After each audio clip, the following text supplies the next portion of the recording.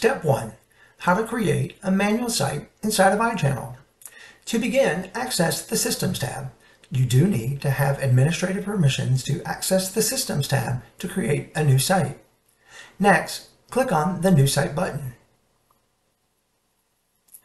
All sites that are created in iChannel begin first by selecting a defined template that will create the site. In the drop-down, available templates will appear. In this exercise, I will create and use the template client. Next, in the Site ID field, enter a unique site that is only available within iChannel.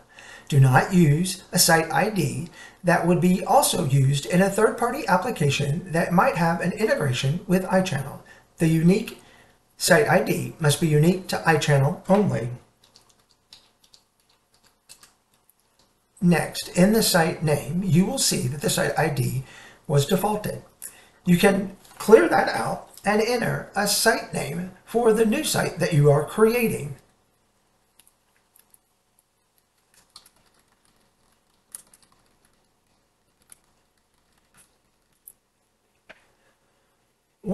Next, click Enter on your keyboard. Next, the following information is optional and can be added at the time you're creating the site, or it can be added at a later date and time on the CRM detail page. The next required field will be in the Type dropdown.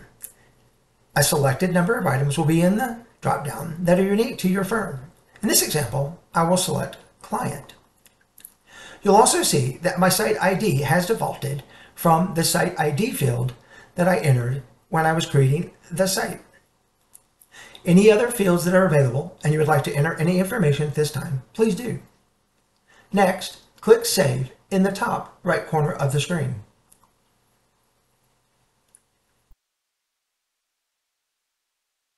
You have now created a new site inside of iChannel that is unique and unique only to iChannel.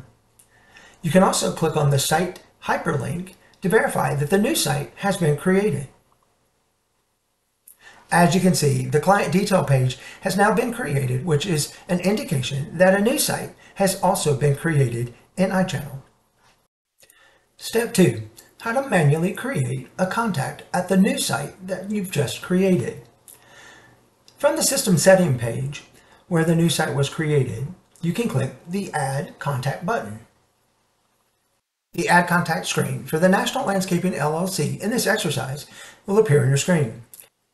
It's important to note that the email address needs to be unique. Do not use an email address that is part of a contact that would be in a third-party application that iChannel may receive in an import or a nightly feed. Enter the unique email address. Enter the first name. Hit Tab on your keyboard. Next, enter the last name. Then click Tab on your keyboard. Any additional information that you would like to add, you can add at this point in time. Don't worry though, if you do not add any information about the new contact that you're creating, you can add that at a later date and time on the contact detail page inside of iChannel. Next, in the far right corner, select Save. As you're now looking at the contact detail page for David Smith. David Smith was a contact that was created at the National Landscaping LLC company. You can click the National Landscaping LLC company in this exercise, and you will see that one contact has been created at the client detailed level site. There's your new record for David Smith. Step 3. Creating your contact to have a subscriber record, which would grant them access to the iChannel portal to receive or to send back documents to their firm representative. In this exercise, you will learn how to create your new contact record as a subscriber record. To begin, access the contact at the new site that you've just created. In this case, the National Landscaping LLC. On the client detail, you see I have one contact. David Smith was created as only a contact. To grant David Smith as a portal user, you'll see that his portal icon is currently grayed out. By clicking the globe, you'll start to begin to create a portal record for David Smith. As you can see, the Create New Portal subscriber page is now on the screen. The contact information is listed for David Smith and the site for the National Landscaping Company. The email address is defaulted as it was entered earlier when creating the contact record. The user ID is also defaulted. You can, at this time, update the user ID as needed for your firm. A random password has been created at this time for David Smith. When David Smith receives information that his iChannel portal has been created, David Smith will receive a temporary password. At that time, David Smith will be required to update his password to something more secure than the temporary password. Next, click Save. As you can see on the System Subscriber Detail page, David Smith has just now been created. We also know that David Smith, who was created at the National Landscaping LLC company, now has a portal record inside of iChannel.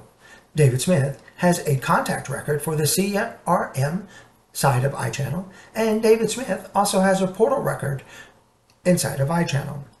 The information you entered earlier for the updating of the username is already defaulted in the user ID field. His email address is also defaulted. And as you can see, he's an active individual for the portal. Next, you need to assign David Smith a group membership that's already been predefined by your system administrator. This group membership will give David Smith the security rights to access the portal and to be able to navigate inside the portal. In this exercise, I'll just click the Client Basic User. As you can see, David Smith has been added to the National Landscaping site for his portal activity. Next, click Save in the top right corner. You can also send David Smith a Send Portal is Ready email. When you click this, a default email page will appear. On the Compose email page, David Smith's name has already been defaulted from the earlier page when you set up David Smith as a portal user. The subject is the portal is ready. That can be updated if need be by the firm prior to sending the email. In the default body area of the email is a statement letting David Smith know that his login will be his email address. His temporary password, which was created by iChannel, is also listed, along with the URL page that David can save locally, so when he needs to access the iChannel portal, he will have that set as one of his favorites or stored somewhere locally that he can easily access it.